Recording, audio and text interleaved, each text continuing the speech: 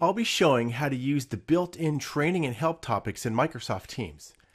I can't tell you how many times people come to me and say, "Hey Mike, how do I do X?" Or "Hey Mike, is there a video for this?" Or "How can I do this great thing with Teams channels?"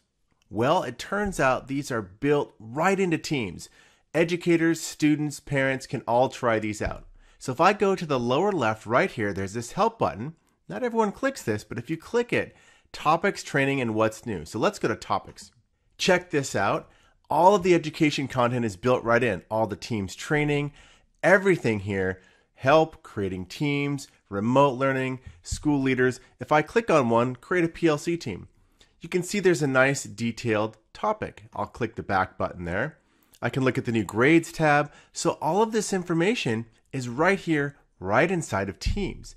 And I encourage you to browse around. You can probably find the question you're trying to get answered. Training is another one I'm a fan of. As someone who likes to make quick tip videos, it turns out there are a bunch in here. So look at this, introduction, getting started. Maybe I go down here and I want to play a video on conducting meetings. Hi, I'm Lauren, an assistant principal. Did you know you... These are all built right in to Teams under this training tab, and you can have all sorts of topics. Look at all these things.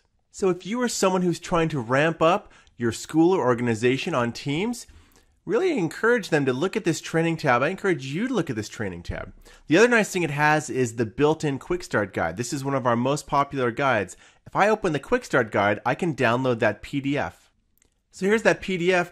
One of the most popular things I've ever put out on Twitter has been this Teams Quick Start Guide. And that's linked right in that Teams training module. What's new?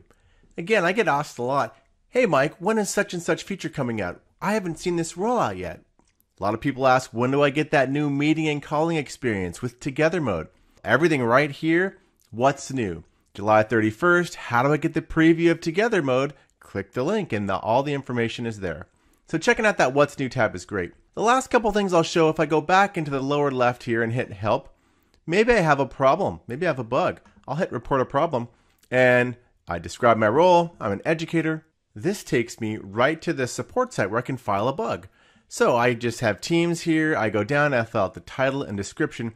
I can file an issue, and there are experts specifically for educators in our support team. The last thing I'll show is something else that I get asked a lot. "Hey Mike, I really would like this new feature that Teams doesn't have. How can I get that?"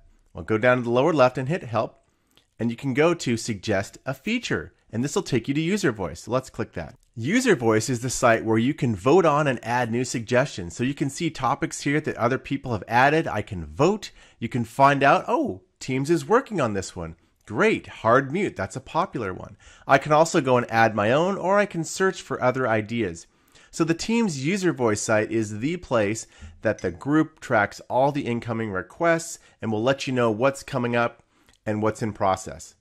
So that is a quick tour of the built-in help and training topics, PD, and everything else in Microsoft Teams. It's right there, and I encourage you to try it out today.